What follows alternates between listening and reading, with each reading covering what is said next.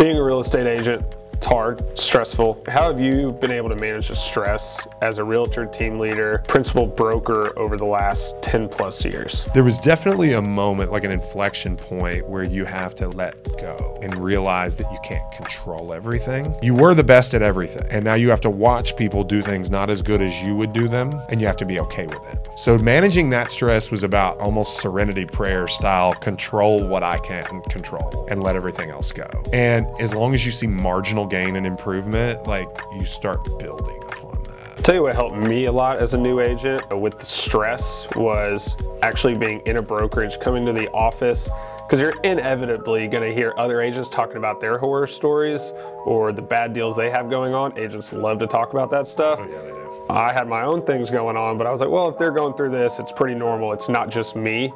I think knowing it's all agents helps a lot with the stress.